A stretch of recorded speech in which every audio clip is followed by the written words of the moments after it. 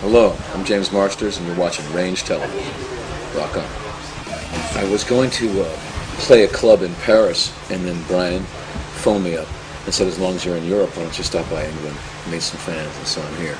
You have a good time. Yeah, very good. I became an actor because it was a group. I started in 4th grade, and I was enchanted with the idea that a group of freaks could put aside their differences for a couple hours a day and rehearse, and at the end of it come up with something beautiful and work in harmony, kind of. Just to be part of a group that wasn't fighting, basically.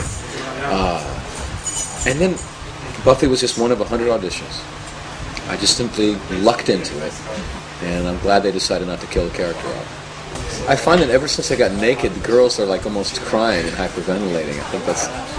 If you kiss Buffy, then you're kissing them, in a way, you know. It's interesting. It's a little like stunts. If you do it for real, it can be dangerous. I bit Sarah the first time we kissed. She was like, "You bit me."